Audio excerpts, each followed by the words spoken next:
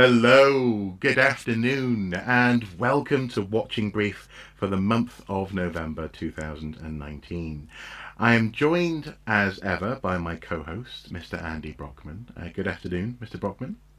Good afternoon, Mark. Hi. Good afternoon. And you'll notice that this month I dispensed with some of the pleasantries where normally I would throw an epithet in Andy's direction, like the bejumpered Mr. Brockman, this kind of thing. Because actually we're throwing out a couple of things. Actually, it may well be a cardigan looking at it. We're throwing out a couple of things actually this month in the shape of the agenda because this month we wanted to make space to focus on two key topics that really warrant serious conversation and discussion. Normally we would construct our agenda over the course of a month, but this month, instead of, for example, having a Muppet of the Month and 4 news stories and a media pick, we want instead to talk about the general election. Yeah. And Oh, joy unbounded.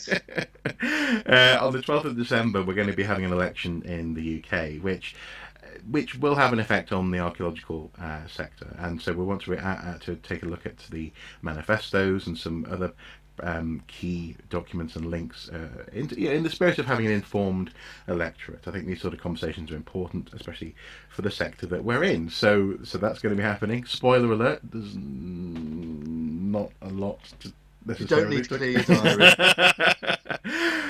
It's not a priority, shall we say, for some parties. And secondly, we want to seriously talk about a situation that arose in November, which is a part of a broader conversation that's been happening well, I think in the sciences, but also in archaeology over the past couple of years. And in society, actually, I think, as a Well, whole, yes, increasingly. and in society, but in particular in archaeology, it's been gaining momentum, and that is, broadly speaking, linked with the metoo movement. We've seen on both sides of the pond recently institutions and members of institutions having to confront some ugly truths, and this was really given sharp focus here in the UK at a particular awards ceremony. So, with full knowledge that actually later this month, in fact, i.e. in December, you're going to be having the Christmas special, and there'll be party games, and the office will be decorated, and we'll have some fun. We figured that November's Watching Brief should be set aside as a slightly different beast than normal. So I suppose all that remains is to begin, and I think we should begin with that second element, i.e. with the story of Danielle Bradford and the Marsh Archaeology Awards. Can you set up the scenario for us, Mr. Brockman? Right. This relates to an incident that occurred at the Marsh Archaeology Awards on the 22nd of November. Now, for those people that aren't familiar with them, the Marsh Awards are one of the headline moments in the archaeological year in Britain. They are there to celebrate the best in new research, books, archaeological projects. It's a party. It's meant to show all that's good about what archaeologists do in Britain. It is hosted by the Council for British Archaeology, and this year, as well as celebrating the winners of the various categories, the big story was meant to be that Dr. Mike Hayworth, who is the current director of the Council for British Archaeology, is standing down after 10 years. Mike has seen the CBA through some very difficult times. It lost most of its funding under the coalition government after 2010. There have been major changes in the planning system, and Mike has seen the organisation through that and pivoting towards a more locally based and interventionist role in things like advocating for historic buildings and archaeology in the planning process and so on. So that should have been the big story. It wasn't, because of what happened when Danielle Bradford was announced as for her early career research, which is actually in sexual misconduct in fieldwork. Now, Danielle Bradford is a bioanthropology graduate from Cambridge. She's been researching this for a while now, and the work was being recognised by this flagship event. Now, rather than try and describe what happened, I'm going to just read you her Twitter thread, and I should add, I'm doing this with permission. I contacted Danny Bell of the Pipeline because I'm doing a background on this particular issue, and I felt it was important not to just start, quoting verbatim without checking back first. So this is I'm quoting this with permission. Okay. What she wrote, and this was immediately after the event. Tonight I got off my flight from Seattle to London and went straight to an archaeology awards ceremony. I was excited. I'd never been nominated for a research award before. But the evening ended in lots of tears and highlighted to me how far the discipline has to come. As I was being introduced, they said, quote, "She's been researching sexual harassment in archaeology," end quote, to which a large group of older men laughed, fully laughed, to the point the presenter had to say, "It isn't funny." Now, I understand that the person, the MC, the presenter, was actually Mike Hayworth himself. Right. Danny continued, "I managed to go up to get my certificate, but as soon as I sat back down, I burst into tears in front of a hall full of people. It was humiliating. This is exactly the kind of toxic culture in archaeology that drives out early career researchers and ironically fosters sexual harassment. Even if you take out the subject matter, imagine being 21, just out of undergrad, shortlisted for your first research award, and a group of people decide it's acceptable to publicly laugh at that research. I know that my research has not always been taken seriously. I know this. What I was surprised at was the fact that these people were so effing open about it. They laughed in front of a room of their colleagues at a young woman. Afterwards, when I couldn't go up for the pictures because I was still crying, a number of older women came up to me and they all said similar things. Quote, "I've been in this field for X years. It's about time someone talked about this. Thank you." So I guess it was brought home both why this research can be so damn hard at times and why it's worth it. And then she added, also, just to be clear, the organisation that hosted the awards, which is the CBA obviously, were amazingly kind and supportive, both of me personally and of my research. They were also angry at the reaction. I was very lucky in that respect. I suppose, first of all, it's worthwhile just saying that it's deeply regrettable that anyone who's being honoured at an awards ceremony is laughed at. You know, that's just a given. No matter what you think of their research, it's just sheer bad manners, apart from anything else. Yeah, it's unbelievable. It's bad manners. It's unexpected behaviour. Yeah. And in that sense, I think it's not normal behaviour, actually. No, and I think at that kind of event, is it? No, and I think by virtue of such an unexpected response, no one expects to be laughed at when they're about to be given an award. Her reaction initially is utterly understandable. Never mind the extra layer of who was laughing and what they were laughing at in terms of the content of the research. Right.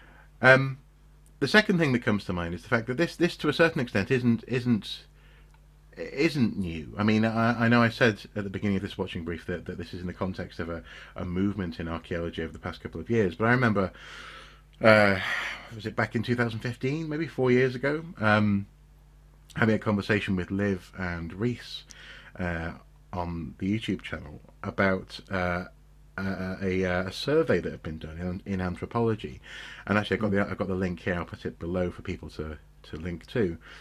Where we were discussing a headline, "Sexual harassment is common in scientific fieldwork." This is broader scientific fieldwork, but the anthropologists who did the research, essentially applying anthropological skills to the field, put out a survey. The initial idea was in 2011, and by 2013 they had results that were coming back that, quote, "reported a high incidence of sexual harassment in biological anthropology." Quote, "It became really clear that this wasn't just an issue that occurred in the past and that had been taken care of."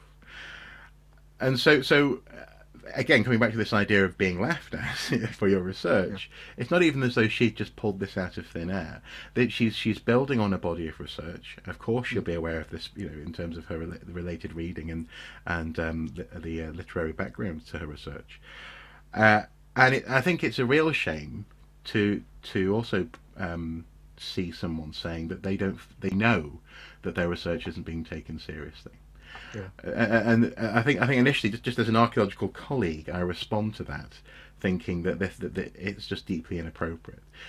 Well, perhaps it's worth quoting some of the responses to people to what happened from people who were actually either at the Marshall Awards or who know this particular area and have been working with it in an archaeological context.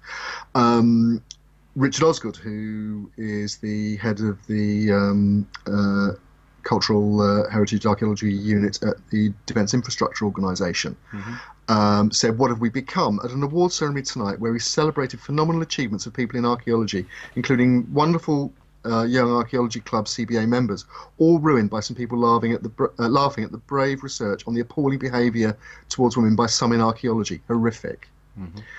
Wessex Archaeology, thank you to Dan Bradford for sharing your incredibly brave and important research. We too were surprised and disappointed, and we condemn this behaviour from those who clearly have had so much to learn from your work.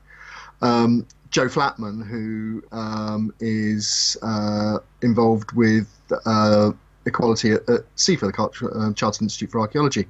For the avoidance of doubt, Danny Bradford has already contributed more to archaeology than some people manage in their lifetimes. We need to get many more people like her in heritage as we can get. We all need to actively engage in reforming our sector culture. And Mike Hayworth himself, who'd been chairing emceeing the event, wrote, "I was particularly pleased that Archaeology UK, which is the CBA, was able to recognise the important work of Danny Bradford in archaeology and related fields through the Marsh Archaeology Awards today. The appalling reaction of a few people in the audience to her deserved citation was a disgrace." Yeah. Now, so there are two further thoughts. One of them is much more serious, and I'll come back to that one in a second. The first one is just is one that actually some people commented on, for example, on the Archaeology Facebook page when I shared the BBC News article linked with this, and that is, do we know who these people were? And I'm not asking that in order to name them here, but rather to say. That is to say, I'm not interested in directing bile in their direction, but rather to say, presumably, Mike and others will have noticed which table this was and would have had a sense of who this was. Is there any idea of who it was that was actually laughing at this person? Okay. Now, I'm speaking here really as a journalist and someone who observes these issues and writes about them and researches them, and without giving too much away, I can say that this does not come as a surprise to me. No.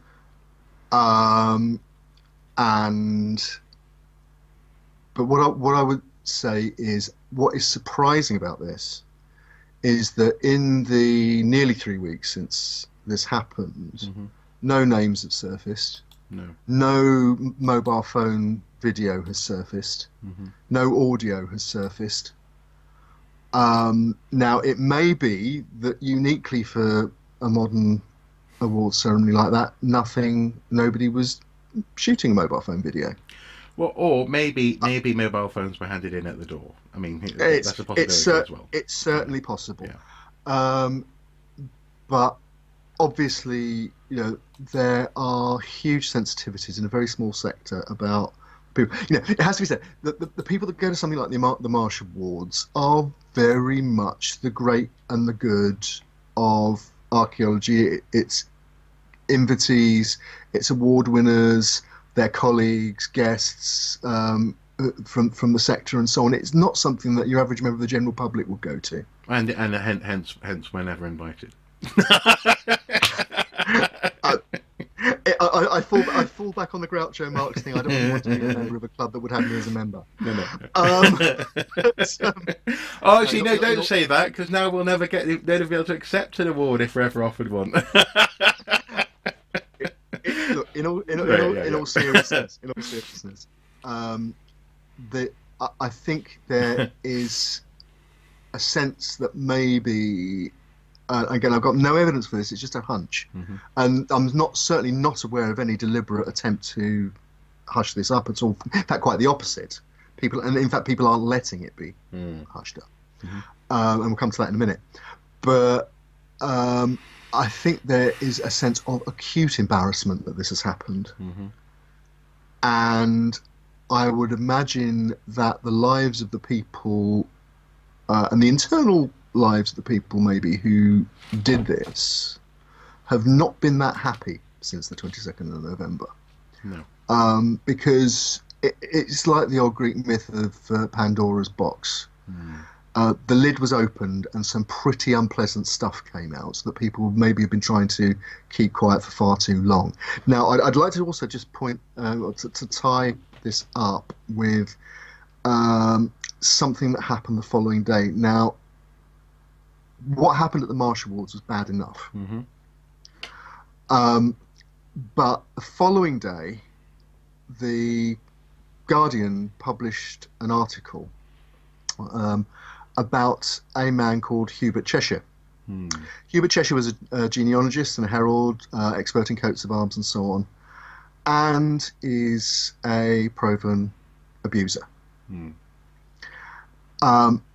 However, when the Society of Antiquaries tried to take disciplinary action, because he was a fellow of the Society of Antiquaries, under their rules, the only people who could vote on whether to expel him or not were members in good standing, which is fair enough, but who could physically attend an extraordinary general meeting on a working day afternoon.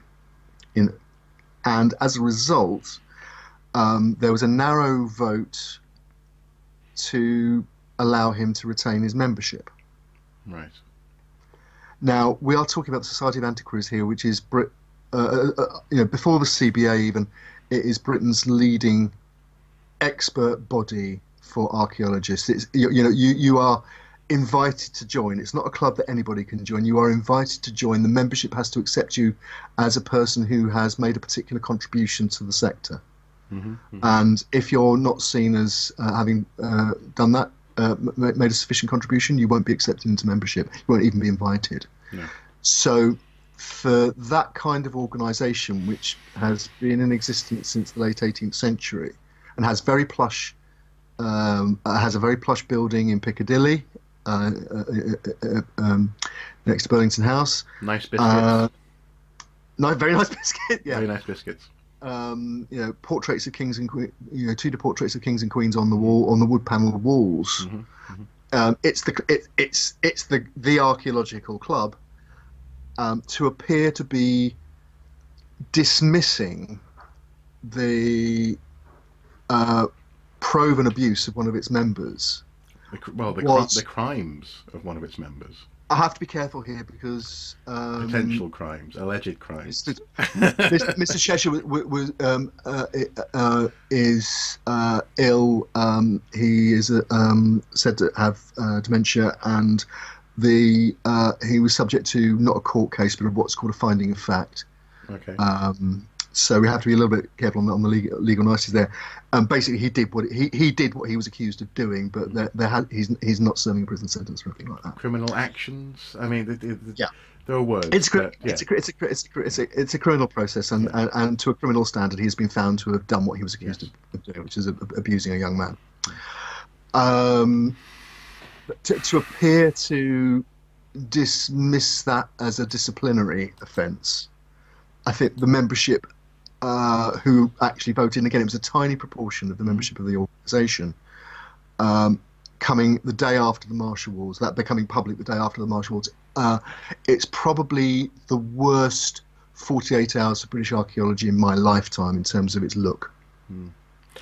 And also a lot of people, for example, on Twitter, obviously, for example, were saying that they have to tender with their resignation. I think one person stepped down from the board, I believe. It has been a mess, and this brings us to a very important question, and it's one that I'm not sure that we alone can answer. And with that in mind, I think at some point in the very near future, probably in the new year, we're going to be reaching out to some people to have a broader conversation. We'll come back to that in a moment. But the question is simply how can we fruitfully respond to this? Now, let me just set that up. Okay. In so much as I am not and would never be someone who would sexually harass someone or take advantage of my position or my seniority or my age or whatever to Yeah. to interfere with other people's lives in a way that they don't want. Um, but you and I, and I'm sure you're in the same boat as me, you and I are unfortunately tarnished by association, in so much as we are. I am increasingly older. We are both established archaeologists. We are men, and we look like a lot of the people who are accused of doing this. Let's put it that way. So to lots of people, seeing us two talk about this doesn't really seem to be necessarily the answer. But it has to be part of the answer. And so I suppose the question is, how can we initially begin to fruitfully tackle this for ourselves? And then obviously we'll bring other people in on this when we can. So go ahead. Okay. Right. Okay. First of all, I've approached this discussion today as a reporter, not as an archaeologist. Mm-hmm. Okay. So what I'm doing is just reporting what went on, and I think what I should now do is show how the organisations involved have responded. Okay. Because first and foremost, these were issues of two established educational charities, Mm-hmm. who, to use the current jargon, have innocently or not overseen a situation where they have not provided a quote safe space for their members, and particularly their women members. Mm-hmm. Mm-hmm. So very shortly after the incident at the Marsh Awards, the CBA issued a statement which basically confirmed what Danny Bradford wrote in her Twitter thread, and then went on to say that the CBA is shocked at the reaction to Danny's award and condemns anyone who treats these issues lightly and does not give researchers in this area the respect they fully deserve. We offer our sincere apologies to Danny and anyone who has suffered from sexual harassment in archaeology. We are committed to working in partnership with other organisations and individuals in our sector to change behaviour and to stamp out any form of discrimination and abuse in the discipline. We have not yet been able to identify the source of the laughter in the audience, which was made up of both CBA members and members of the public. However, the CBA is writing to everyone who was in attendance to make clear our condemnation of the completely inappropriate reaction, and to ask those present who may have been part of the laughter to reflect on their own behaviour and to apologise to Danny and everyone else who was present at the event. They have brought the CBA and our entire discipline into disrepute. Mm-hmm. All attendees will be reminded of their duty to behave appropriately at CBA events in line with the CBA's Code of Conduct, which was agreed by trustees in early 2019.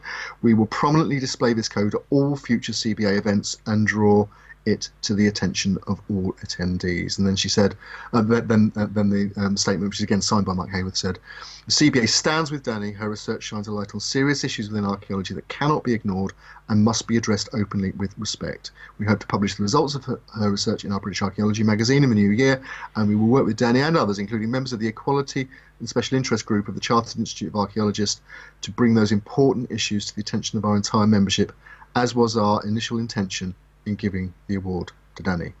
Archaeology matters. It should be accessible and safe for everybody. Okay. So that's fine as far as it goes. And in fact, subsequently, Mike Hayworth has confirmed to me that it is within the power of the CBA to expel members who are found to have brought the organisation into disrepute. Right. Okay. The other organisation that was mentioned there was CIfA, the Chartered Institute for Archaeologists, and they also issued a statement on the Monday immediately after the event. The Chartered Institute was shocked to hear about the behaviour of a few individuals in the audience at the CBA's Marsh Awards ceremony in response to the award presented to Danielle Bradford for her research into sexual misconduct in fieldwork. The organisers have not yet been able to identify the individuals involved. If they are CIfA accredited, they are bound by our ethical code of conduct, and there is a formal professional conduct process for the Institute to follow. If not, there's no formal route for the CIfA to act, but we would like to take this opportunity to call on archaeologists to work together to ensure a safe and respectful environment for all. We applaud Danielle Bradford for her work on sexual misconduct in fieldwork and are committed to working with our sector partners to address the problems of bullying, harassment and discrimination as outlined in our joint statement with Fame and Prospect. Again, Prospect being a trade union, Fame being an organisation for archaeological employers. It added CIfA's Code of Conduct statement and policy sets out high standards of ethical and responsible behaviour required of professional archaeologists. We will continue to use our endeavours to ensure that all archaeologists work in accordance with those principles. But people will have noticed it's a holding statement. It's a statement of intent and probably issued in, well, no, and probably will have been issued in good faith. But I think it has to be said that, say, we're nearly 3 weeks on, and we're now over the initial shock horror. This has happened, but we're not aware that anything else has happened in terms of follow-up. Now, that may be because there are disciplinary processes that are currently in process and therefore quite rightly are not being made public, or it may be that the momentum has gone out of it. I think we'll find that out in the next few weeks, probably. And then, well, I suppose then that comes back to an element of what I was asking in terms of what can we do. And I guess one of the things that we can do is try and ensure that this doesn't simply chug and come to an end in terms of its momentum. That's not to say that one needs to harp on to an extreme, but to continue to highlight this as an issue is important. What's interesting though is that when I initially actually just shared the BBC News article on the Facebook page, it started an interesting conversation. So first of all, some people were saying, "Goodness me, she looks very young," and so I have to say, when she said in her Twitter thread, some older women came up to me. I was like, I wonder how old these older women were. You know, she does look. She is, well, she's getting an award for early stage research, so of course she's going to be quite young. But that then led to some people. I think the most constructive criticism here was asking quite openly, and the conversation led to a conversation that was useful, or led to some thinking that was useful, quite openly, why is this person doing this research in this way in this field? I.e., the implication being that this should be sociology, or it should be applied as a sociologist coming and looking at anthropology. Now, bearing in mind that I've already linked back to some work that was done 4 or 5 years ago, well, actually almost a decade ago in its inception. One of the answer to that question is quite simple. Anthropology and archaeology looks at human behaviour and cultures, and the culture of our research is a legitimate topic of inquiry. Not to mention the fact as well that actually any good science has a sort of a reflexive relationship to its practice. So that legitimate criticism, I think, can be dealt with quite neatly and appropriately. I don't think there's anything. I can understand why the question was being asked, and I don't put any. I don't impugn their motivations in asking that question. But it started some very unfortunate conversations with 1 or 2 people, but one person in particular who ended up having to be banned from the page, who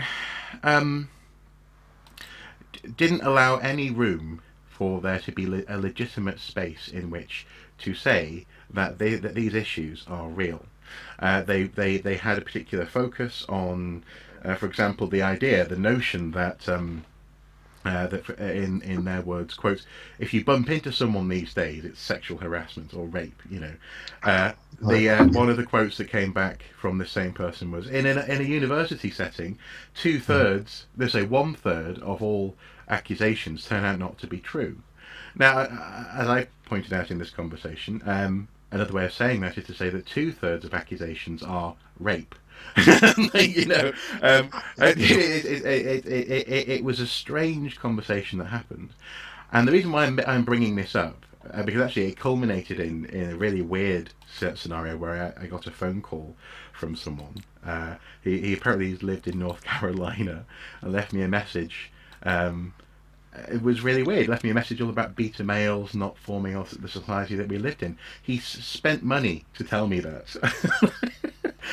So this was I'm leaving room there to say this was an odd an odd situation. But the reason why I bring it up is to say that that is actually precisely the moment when it is tempting to allow these conversations to drift away and to fizzle out and to lose that momentum that arguably we should be keeping up. And I suppose what do you think? Right. First of all, I would say that it is absolutely legitimate for anybody in archaeology to undertake research of that kind, and remembering that Danny Bradford is a trained bioanthropologist. It is absolutely legitimate to carry out that kind of research because it is part of the structure and methodology and culture of the heritage sector, of the archaeological sector, and which has to be understood. Secondly, we are dealing with very high level, very serious issues of discipline and potentially of breaches of the law. And if those aren't important to investigate, I don't know what is. Well, and also I suppose by extension, issues where breaches of the law are being arbitrarily mitigated by institutions that really have no business getting in the way of the legality of someone's the judgment of the legality of someone's actions. Right? Absolutely, and this is where again I'd like to just quote you a little bit from the quite long statement that the Society of Antiquaries released in response to the article in the Guardian/Observer, and it said that the Society is committed to acting in a way which is consistent with both its status as an educational charity operating for the public benefit and an institution which confers public recognition of the achievements of its fellows. In the Council's view, as of the Society's Board of Trustees, this means taking action to ensure the Society is seen to act charitably with care and respect for the victims of abuse and to remove fellowship from people who do not live up to the Society's rightly high standards. In June this year, the Society wrote to the victim, who is now an adult, to inform him that the Council had unanimously decided to put a resolution to its fellowship to remove Mr. Cheshire as a Fellow of the Society. This is the removal process specified by the Society's Constitution, which requires the resolution to be passed by a majority of 2/3 of Fellows present and voting. It is at present the only way which the Society can remove a Fellow. Unfortunately, this resolution was defeated. Now, my response to that is, then why the hell did you bring it? In so much as if there was a strong chance of it being voted down. Precisely. Sort your procedure out first and then bring the resolution. As it is, they are now where they are, and in fact they have said that in a subsequent statement that the procedure is not fit for purpose, and they're going to be consulting the membership and voting on changes. Well, yes, and just for clarity's sake, that this relates directly to what we were just talking about, in so much as what we have here is an institution going through a process where members, quite rightly, in almost any other situation, get to have a say in their membership and the constituency of their membership. But in this instance, someone who is in a situation of proven wrongdoing, I'll step back from, as you say, but unless to a criminal level, have been shown to be on the wrong side of the law, being saved by that process, arguably because the membership doesn't understand the issues at play, or because simply the process isn't adequate to deal with actually situations where opinion and legal statements of legal assessments of someone can be contrary, whereas really it should be the case that actually someone in that situation, there should be a way of saying this person has by definition gone against what we want in our community, and therefore they're not welcome in this society, for example. Yeah. Now, again, a couple of observations I'd make here. The Me Too movement is so new and so important and so resonant, but the inertia that comes with creating an institution, particularly a long-lived institution like the Society of Antiquaries, just the inertia that is built into the mechanisms just isn't capable of dealing with it yet. No. And I think what we're seeing is a case of institutional catch-up, and in some cases, institutional catch-up pretty darn quickly after a car crash, after a PR car crash. You've got basically a 19th century process trying to deal with a 21st century issue of sexual harassment and culture, and academic and institutional culture, and it has just been proven in the most public way possible not fit for purpose. And again, all credit to them, the membership of very rapidly mobilised to force the leadership of the Society of Antiquaries to take what has happened on board and act proactively as soon as is practically possible within the rules of a society. It's just been very ugly. Yeah, I mean, out of interest, and I suppose I think we've addressed a lot of this issue. We should probably think about bringing this segment to a close now. But with a couple of extra things that we don't want to mention. But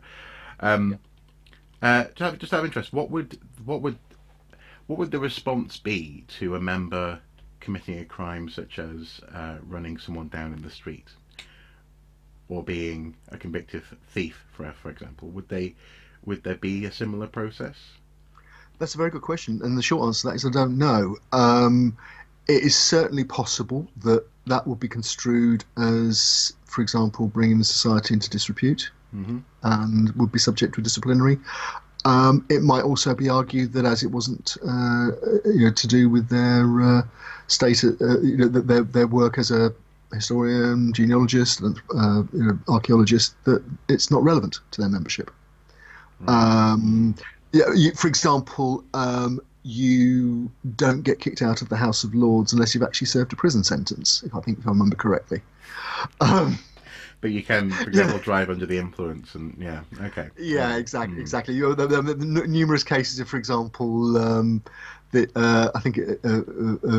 say numerous cases, certainly cases I can recall of transport ministers being done for drink driving and retaining their post as their status as MPs, even if they've had to resign as a minister. Right. So this is a complex area, and you're also dealing with areas which, and again, and this is where I'd like to just mention the Society of American Archaeology in particular, and a statement they released in the last few days, just as we wind this up. But the organisations are constantly worried that people who they take disciplinary action against, which might be perceived as damaging their careers, they are in fear of being litigated against in those circumstances. And so I suppose then a reason why that my question about this idea of broader acts of criminality, for example, or other things that might disbar you from being a member of other. For example, you couldn't be a lawyer, if you were driving under the influence. This particularly pertains to membership of an organisation and how the conduct of that membership, or that member rather, infringes upon the ability of other members to be safely members of the organisation. That's the issue here. So this is why these sorts of acts of for example, criminal misconduct in terms of sexual abuse or harassment have a particular currency in terms of these sorts of institutions. I know I'm getting very specific here, but I'm just trying to understand, and also maybe help other people as well understand the difference between why it is that an institution might not want to comment on, me if I'd been drink driving and hit a lamppost, compared to me if I had gone round physically attacking people, for example. In particular, other archaeologists. So I'm laughing there just because doesn't matter. There was a silly thing that happened last time I was with other archaeologists involving a foam bat, but never mind. So you wanted to say that then it was a couple of days ago that the SAA issued a statement that actually we've got. I've got a sciencemag.org article here whose headline is Archaeology Society votes to let board ban sexual harassers from meetings. Which is strictly speaking true, but the real story is that, and this is relating back to that meeting in Albuquerque last late spring, where David Yasner, who'd been found guilty of harassment and banned from the University of Alaska in Anchorage, registered and then attended the meeting, where some survivors of his abuse were also in attendance. Yeah. Huge row, quite understandably, people incredibly upset, people resigning membership, a mirror image really of what's been going on in London with the Society of Antiquaries over the last few weeks. And cut to the chase, a group of SAA members who call themselves the Awesome Small Working Group got together and put forward a motion to change the rules that the organisation works by. Now, they base this change on a rule adopted by the American Anthropological Association, so a very similar body. And the rule would have allowed the board of the Society of American Archaeology to ban people who had been sanctioned for sexual harassment by a public court or by university disciplinary process. Automatic ban, no question. The board of the SAA put this forward to the membership to vote, but they also put an alternative motion of their own, which doesn't allow for an automatic ban, but merely gives the board the powers to ban people. And the members' motion was voted down narrowly. The board's motion, preferred motion, which was the one for discretionary bans, was passed. Now, again, we can argue about why that happened. So, well, and so I suppose some not that I'm looking to argue, but but so, for example, this can lead to a headline that looks really good, like Archaeology Society votes to let board ban sexual harassers from meetings. It's very specific, but it looks great for them from that on, in terms of dealing with this issue. But on the other hand, it's also leaving that little loophole, little area, little space, bit of wriggle room for people to sneak through potentially. It's not conclusive. Yeah. Okay. Yeah. Well, and so, in that sense then, coming back to this notion of what happens next, in January, hopefully, January or February, obviously everyone's busy in January, so we'll see what happens. But in the new year, we'll be reaching out to a couple of archaeologists. Can we name them at this stage, do you think? Or? I don't think we should, because we're not. We don't yet know entirely how we're going to be handling this. What we can say, I think, is that in the same way that this is a story that is not going to go away, our coverage is going to our coverage and conversations are going to develop over the next few weeks and months. Yeah. Excellent, great way of putting it. Yes, so we will be doing that, and also in that sense, also I invite use loss at home to continue to make sure that this doesn't lose momentum, doesn't lose its steam. And that's not to say that every conversation has to be about this, not every conversation has to be an argument even, because hopefully actually most people can have a consensus on the fact that people deserve to be safe in their workplace, God forbid. But rather that this is important, and it deserves to be treated as such. Okay. Well, I'd go so far to say as getting this right is just about the most important thing that's facing the heritage and archaeological community in Britain at the moment.